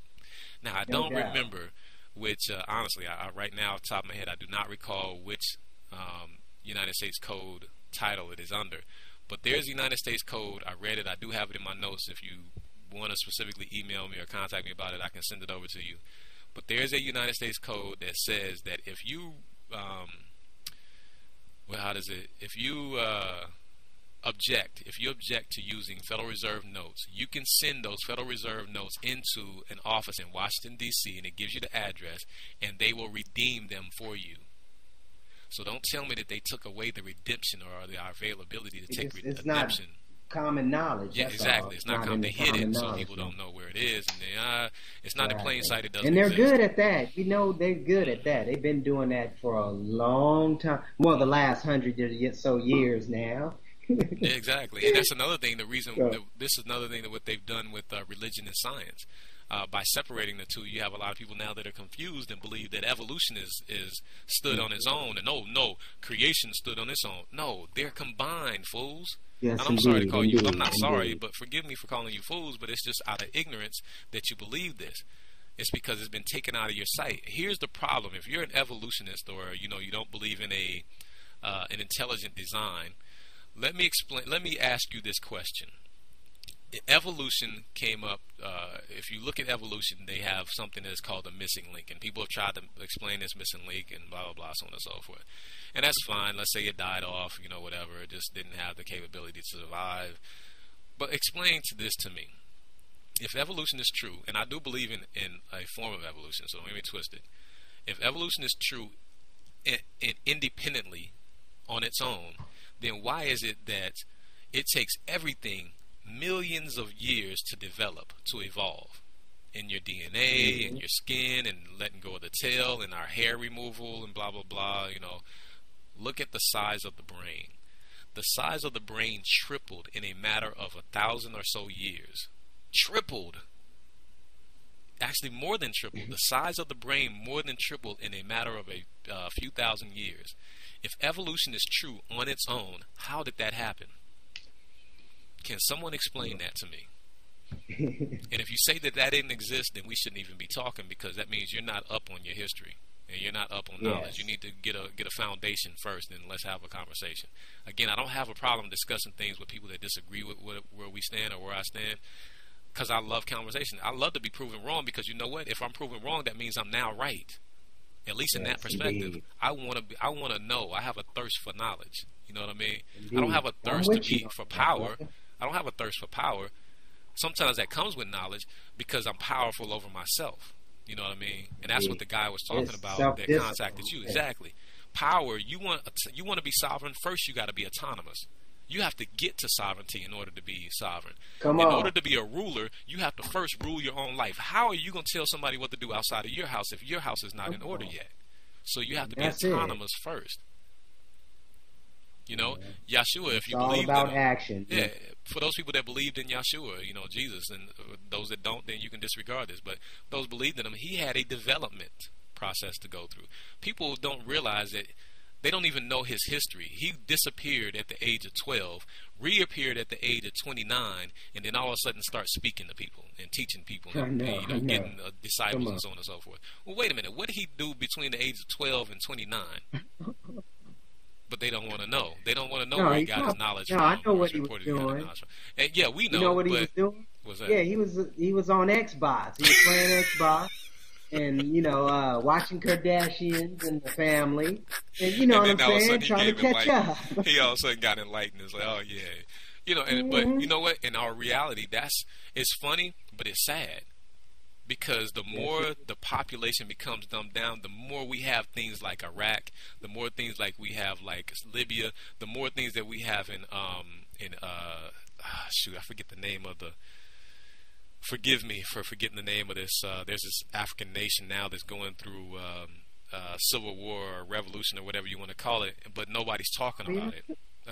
It's a whole bunch of them. It's a bunch of it is a lot of them. And you're talking about, okay, we're going into get Saddam. We were looking for weapons of mass destruction, but even though we didn't have them, we still got to get rid of him, because he was killing all his own people. And we did the same thing with Libya. He was killing all his own people. Well, wait a minute. Yeah. There's people that are cutting people's hands off, cutting children's hands off. There was a picture that I saw, bruh, of a boy who was hungry, who stole a apple so that he could eat it, not so that he could get rich, but so he could eat it. And they held this boy down and rolled a Jeep over his hand in order to break his hand, because it's Sharia law. Sharia law, and that's what folks want to live under. And first things first, I don't care what law you have. People can decide what type of law they want to live under. But that law should first be compassionate. If somebody's hungry, feed them. I know, come on. You know what I mean? That shouldn't even be no problem. It shouldn't. I don't have a problem with, with somebody being fed. If somebody, and as a matter of fact, again, not a Bible thumper, it's just having so be that that was part of my history in school and curriculum, is that one of the things that it says in there is that, look, if you're walking through a field, you have the right, or I'm giving you the right, so-called God said, I'm giving you the right to take enough to carry within your own pockets or your own self, but you cannot take a bucket, go to somebody's stuff, and then, somebody else's farm or field and take, enough to carry away in the bucket. But, if you're walking through, if you're a traveler, take a stalk off here, take a stalk off there, and then move it on. You know what I mean? But don't go rob that person. You know what I'm saying? But, again, that person, if they saw you walking through, hey, go ahead, take a couple, going about, it's just compassion. You know what I mean? We have to get compassion first. If we don't get compassion, we're done. Yes, we're done. If and all of us sitting on because it's some evil folks out here. Yeah. I mean, the majority of the folks want to do good. I get that. Well, you know what the problem with that is? The problem with that is that the evil people have a will and determination to put their evil, wicked ways, or whatever you want to call it, off on other people. But the good people sit back and do nothing. So that means that makes the good people subjected. And worse, it makes them compliant with what the evil people are doing. So yeah, the majority of people might be good, or at least have a good nature within themselves, but they're not good. They might have good intentions, but they don't have good foresight. Because if we had good foresight, we would stop giving this money to this military-industrial complex so they can go over and subjugate different people in the world, and expand this empire. Because that's all we're doing, is expanding an empire. What do you think, Jay-Z? Talk about how lovely this country is. Oh yeah, and within it's great, but not the destruction that we cause. And don't get me wrong, I'm not an America or U.S. beater. I'm just saying that, hey, we got to get control of this, because everything that's happened across the world, we are responsible for. Everything that we're doing to people across the world, we're responsible for. And the bloods are on the hands of the people. Yeah, because it's reflecting back on you, us, me. And I'll tell you one other thing to the supporters or the occupants. Do first things first. If you want to end the Fed, first thing you have to do is you have to stop supporting the Fed. You have to take your funds out of there. I'll tell you this. A lot of those people out there walking that's talking about end the Fed, I've done more. I haven't gone out there, but I've done more than what they have, because I took my money out of banks. I don't buy things by loans anymore. If I can't afford to pay for it, with the things that I have, the resources that I have, then I don't get it. I got a car that's, the cars I have are paid for. Any motorcycles, anything I have is paid for. I'm not paying on any loan. Now, I'm not saying everybody should live like that. If that's the way you want to live, then so be it. But then don't complain when they go do what the hell they want to do with the money that you gave them to enrich them.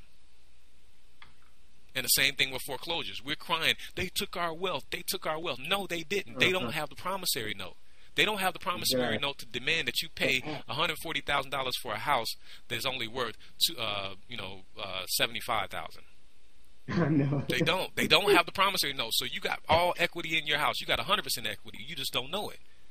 Yes, lack of knowledge destroys That's it, us. right there. But real quick, the EFT thing, which is taking over. EFT, that's what it is. You want to segue us into that? EFT. Yes, I think it stands for electric funds transitions. Right, transference, right. Well, back in the late 90s, right before we met, I had just gotten out of banking, and one of the places that I did work for was TransAlliance, which was the foremost, and actually I think it wasn't the only, because EDT, what's Ross Perot's his old processing company. Anyway, his system. His system. They were the only other processor out here, and we had a partnership with them. So they were only doing certain banks, processing for certain banks, whereas we did others. So I was the head of the MasterCard department and TransAlliance settlement department. And so one of the things I do have is I have experience in banking, internal banking. The communications between banks, and then I went over after that. I went over and worked. They were going through some management issues, and I didn't want to be a part of it. So I ended up going over to one of my clients, working for them. So I got to know a little bit, even a different perspective of internal banking.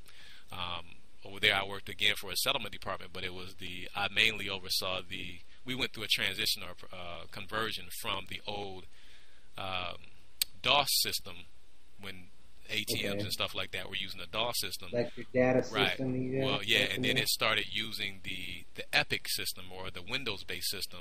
What they did is we converted them over to Ross Perot's new system, which is the EPIC-based system. Excuse me. And so one of the things I know is a little bit about is some things about banking.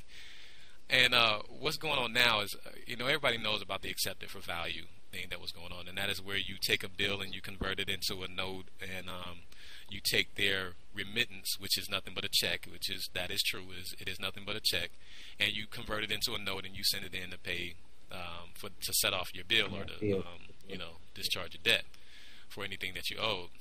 And it was working sporadically. I think, what's the guy's name that was promoting that? Not Tim Turner. You talked to him. You used to. I know. I forget his name anyway. Doug Riddle, I think. Douglas Riddle. Yeah, Douglas Riddle. And he promoted that for a while, and it seemed to work for him for some reason. But it worked occasionally. I got quite a few things, taken care of with it, but not everything. Some people were like, "Oh, what are you doing? You're crazy!" And I sent in all these memorandums and tried to get them to pursue even, legal procedures, and the courts wouldn't enforce it. And I'm like, okay, well, it's cool, but it ain't, it's not. I can't focus on that. I got to focus on bringing in resources because, bottom line is I still got to pass something along down to my children, wealth, knowledge, true wealth, not just riches off of Federal Reserve notes and blah, blah, blah, or credits and debts. Anyway, so now people are, because that wasn't working for people have now gone to use what is called electronic EFTs. And what they do is they write checks off of closed accounts, bank accounts that have been closed. And people have been suggesting, well, you need to look up, what closed accounts mean, and they went to Black's Law, and under Black's Law, it does say that, account that is closed or closed for credit and debit transactions, but still open for adjustments and set-offs. Well, people don't recognize what the word adjustments and set-off means to a bank. Look, people, I'm here to tell you. What that means is that, let's say you go in and close your account. Now, if you look at your account right now, a lot of people's account, what they do is they have a lot of regular ongoing transactions that come out of their accounts. You may have a cable bill that every month you have it automatically taken out of your account. You may have an internet bill, whatever the case is, you have it automatically taken out of your account. You may have things that come out of your account once a year, or whatever the case is, or you may have post-dated a check or something to that nature, or somebody may have, let's say, let's use Comcast again for a hypothetical. Let's say they realize 5 years later that, hey, you close out your bill, but you still owe them $100, or they owe you $100. Let's say they owe you $100. And let's say you closed your bank account because you moved out of that town. 5 years ago I closed my account, and the only thing they have on record is your card. And so they decide to send that money back to the card. They said, okay, well, you know what? We don't have a way of getting rid of it. We don't have a mailing address, blah, blah, blah. We send it off to this card. Well, that bank has the opportunity now to adjust the account and say, okay, well, we got to keep it closed, but we need to adjust it. So we need to find out where they are and write them a check or tell them to come in and get this $100 because we need to have this balanced out. It needs to be zeroed. Okay. Same thing with if you owe them money. Well, we need to contact them because we need to get this money that they owe us because we need to balance this out at zero. Those what set-offs and those what adjustments are. Now, what a set-off is or a charge-off or discharge is, let's say after 7 years you can't find them. Well, now they can write it off as a loss and they can take it out of their taxes. 7 years. Yeah, profits and loss. So now they can take it out of their taxes and they'll get compensated out of that, so they don't have to pay. They don't have to pay a certain amount of taxes. That's what that means. Now, of course, that's a very simplistic explanation of it, but it does not mean that you can write a check on a closed account. Stop the nonsense. Come on, man. Okay, please stop that, because what that's going to do is get people put in jail. And that's going to have to be the result, I would guess. And we're going to start seeing the result because I'm sure we'll hear it from down the line. Those of you who are listening to us, I'm sure you probably know somebody. I really do. I hope the FBI is so busy that they don't get to them and they send them a letter warning, stop this before we have to come after you. But you got to think about this. When you put a letter in or a complaint into the FBI, and a bank puts a letter in or a complaint into the FBI or a larger institution, and they're really, really busy and they have to prioritize, who do you think is going to get higher priority? Your complaint or the bank's? Now, if they're similar, if the complaints are similar, now if one is actually, hey, somebody's going around killing somebody, they don't have a choice. They got to go, hey, okay, but you actually need to send that to state, and then blah blah blah, whatever. But anyway, you get my point. They'll prioritize it based on certain things, and if it's similar in stature, they're going to give theirs more. And the reason that they're going to do that is not just because they love banks. Please, they don't love banks, but they realize where their butter is fed. I mean, which side of their bread is buttered, and the banks give more money. I should say give more money. They have one bank failing is worse, much worse to the economy than one individual failing. If you fail, there's 360, again, in the working population, 168 other million people to back up what you just lost, and more coming into the fold. If there's a big bank that loses, there's only, let's say, 10 big banks? Just hypothetically, there's just 10 big banks. Yeah. Well, if one of those fails, then than that. Yeah, well, it probably is less than that because a lot of them are now merging with one another. They have, joint ventures and so forth. Anyway, the point is that that bank failing has more of an effect on the economy than you, because you are not even 1%. That bank is 10% if there's 10 big banks of the economy. You see what I'm saying? So. So the point is that they're gonna go after them first. So you both, when I say that the banks have committed crimes in trying to foreclose, and then you go do this EFT thing, well, both of you have committed crimes. And a lot of people say, well, you fight fire with fire. You know what? I told my mother this morning, I was talking to her, I said, you know what happens when people fight fire with fire? You burn the whole damn thing down that you were trying to save. Everybody gets burned. You don't fight fire with fire. You fight fire with water. You do. And you put it out with the quick. Now, of course, for my wonderful firefighters out there, I know there are some cases that you have to snuff out the fire and use explosives and stuff. That's not what I'm talking about. Okay, we're talking about a very simplistic situation, and the majority of the situation, the majority of the time that you have to fight fires is you fight it with water. Okay. We're not talking about those exceptions. We're talking about specific. Generalization. And generally, you fight fire with water. Period. And you fight water with a dam. You don't fight water with fire. You know what I'm saying? That's So you got to be smart about this. But that's what we're trying to convey to people: is that you have to use the sense that you were given at birth, and that you grew and developed into, and you have to become your own leaders. Because if you don't, these people that you're always looking for these quick remedies too. That's what I'm talking. Well, and that's what we're getting at, is you got to study, you got to read. We'll put out again, if you go to Title 18 United States Code 242 or Title 42 United States Code 480. Well, no, that's wrong. That's not wrong. That's wrong too. I can't think of which one it is, but it's Title 42. You'll see that there are certain codifications of what government or your rights and how they're protected, right? 241 and 218, 241 and 242 are really important, because that's what you can use. Let's say if you ever get pulled over and you're on a suspended license and you get your car taken in, or you don't have insurance and you get your car, gets taken away from you. You can get your car back for free. Yeah, a lot of people don't. They don't know that. The way that you can get your car back for free is they go to the court and say, wait a minute, is the court a state? Is this a state entity that I'm dealing with, or is this a lower level federal entity that I'm dealing with? Because if I recall correctly, what you've done is you've committed an in rem action, which means you've seized my property from me in violation of the constitutions of their prime directive, I should say. You seized my property from me without due process and without a warrant. And that is an in rem action, which is limited to maritime actions, which is exclusively limited to federal or Congress, to federal jurisdiction or Congress. So now the question again I'm going to ask you is, are you a political subdivision of the federal government, or are you acting as a state? And then let them answer it. They're not going to answer it. What they're going to do is give you your damn car back until you get out.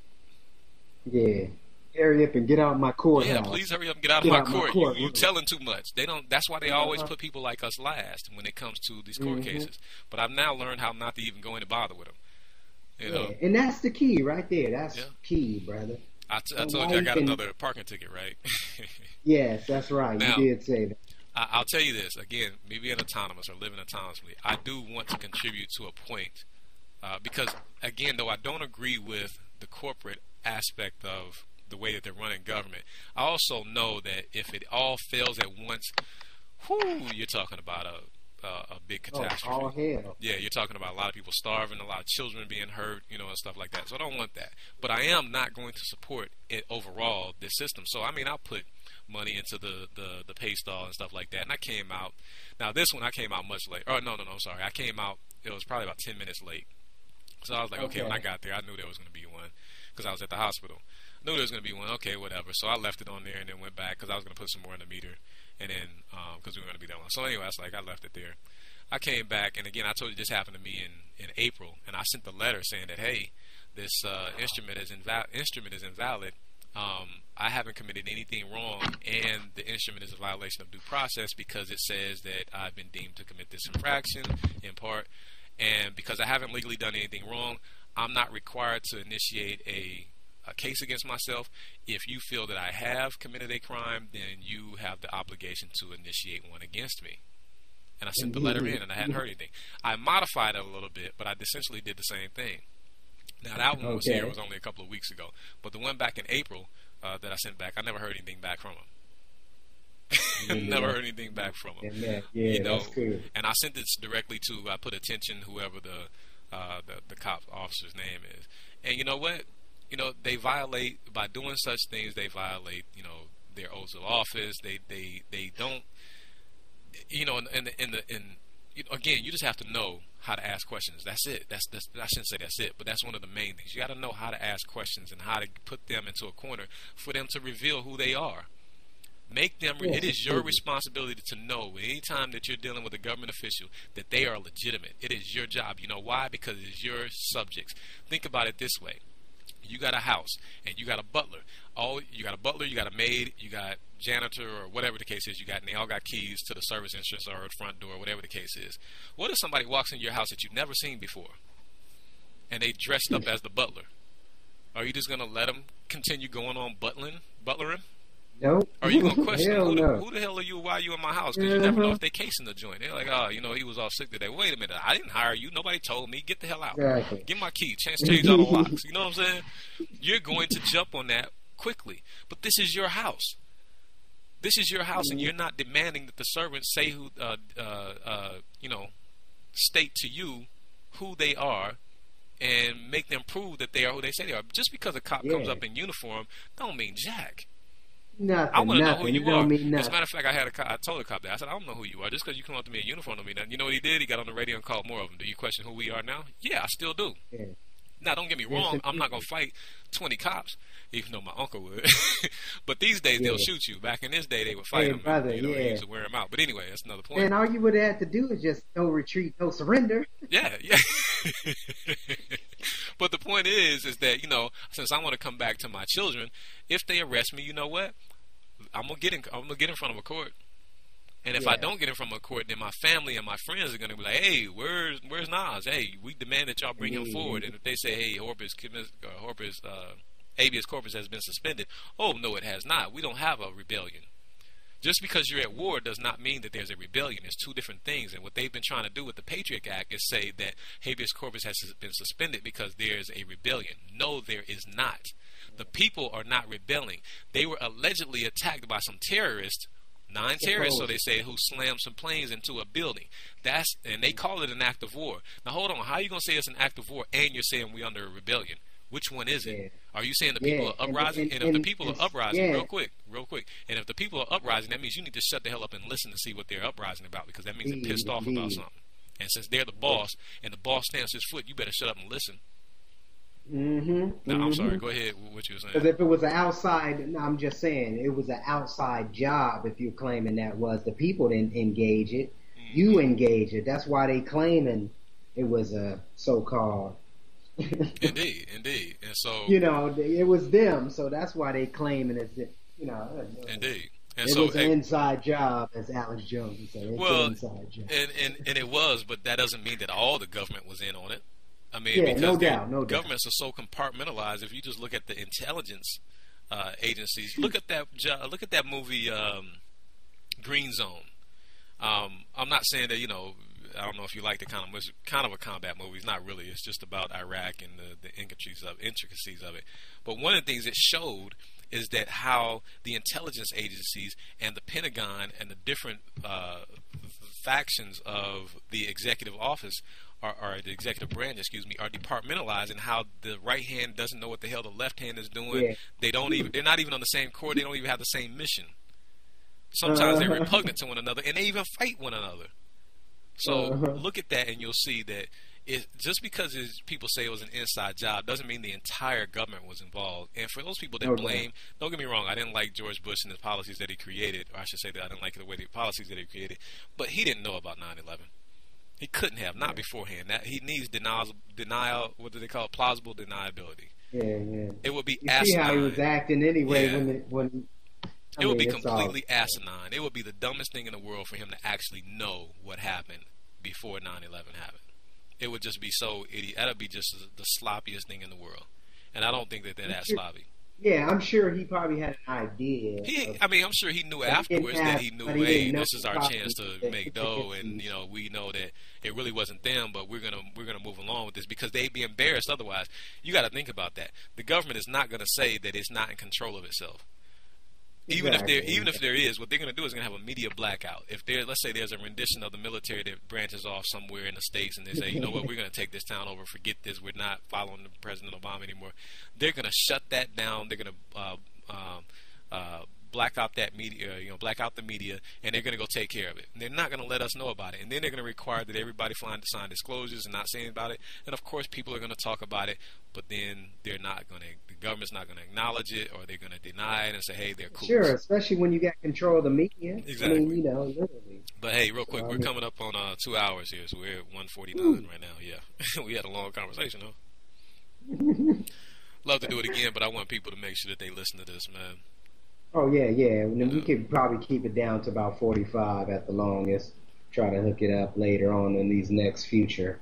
Right. Well, no worries with this if they, Yeah, it's all good. There's no limits. So, again, Nasator, what is it called? Nasator Associates, look that up. Look up Trade and Business in the United States Code. I think we already gave it 267701. Look up... what else are we talking about? Oh, if you're in Washington or even in your own state, look up if you're doing property taxes or paying property taxes. Look up the authorization for the state to demand or to receive property taxes and make sure and make sure it's legitimate. I would suggest that it's not because it's based on a feudal law system. And that's what it is, feudal law system. Period. And the feudal law system is not not a legitimate system here. It's not what why you think they took out the land patents and the thing is they didn't take out the land patents. People don't believe in the land patents anymore. But hold on, you got all these people. As a matter of fact, that's a good point. Real quick, you got all these people that saying, "Oh, land patents are a hoax. They're not. They're somebody shysting you." Well, hold on. Go to the BLM and try and put in land patents, and I bet you some things come up. I mean, we do our research based on the BLM. BLM, if you don't know, is Bureau of Land Management. And they let you research land patents. So don't tell me land patents don't exist and they're not legitimate, because, first of all, you can't say it's archaic law. When have we ever been, when has our law system been changed? We change certain variants in law, specific laws, but we don't change the overview or the foundation of the law, because then that's when you change from a free democracy, a republic form of government to a completely different form of government, and that's never been legitimized. Okay, we're still supposedly, allegedly under a republic, and until they want to actually come out right and just say, hey, we just taking this over, and we ready to battle for it, until they do that, we're under a republic. Not a democracy. And if you fall for that trick, then you know what? Good luck. But democracy is mob rule, and I think my people had enough of mob rules. We've come across a lot of mobs. I'm cool with mobs. I got something for a mob. I might not be able to get you all, but if you're gonna take me, some of you coming with me. I'm just saying. Indeed. We're gonna all meet up in there. Unless y'all coming to love me, and I was like, hey, I'll give y'all your big hugs. You know what I'm saying? I love making friends more than I do enemies, but by all means, I'm not gonna let them take me out. But there you go, bro. Hopefully that was. But it's all good. Nah, brother, that's how we got to do it. And we'll keep this up and get it going, man. Yeah, we'll try and keep it shorter next time for y'all, so you're not sitting here all day just listening to us yap. Yeah, no doubt. Because we're going to be, like I said, we're going to get in some other subject matters that's going to make some heads turn. We always do anyway. Oh, yeah, so sure. That's the good thing about it. We always making some heads turn, get some things going on. But we definitely want to hear from you. You know, you got all the emails. You got us right here. We live on technoenthusiast.com. We live at My Sovereign World on WordPress.com. So you can get us everywhere. Don't give up your house.com. You can always reach us there for those of you who's having these home problems, even if you're not having these house problems. Yeah, you don't have to be going on the foreclosure. Get informed. You don't have to be going on the foreclosure to stop them from stop paying somebody illegally. You know the whole point is that you don't owe them money. I don't care if you're behind or not. You don't owe them jack. Exactly. So these are things we try to address. We do address to let you get an understanding of what's going on and overstanding. And like I always say, do your own research. Definitely, you hear us, what we talking about, boom, boom, boom. Go out, do your own research. Yep. Go look at this stuff. You know, and if we prove us wrong, that's what we want. Yeah, prove us wrong. We're out here. That's what we're here for. To learn and keep on learning. So, because I want to be right. Note, I don't want to be wrong. You want to say? All I got to say, man, is look. It starts with you. If you want to be free, be free. Whatever you are is what you say you are. Or excuse me, whatever you say you are is what you are. Whatever you can or cannot do is true. It's what you can or cannot do. Period. Exactly. You limit yourself. Be masterful. Indeed. And on that note, peace, love, and happiness. Protect.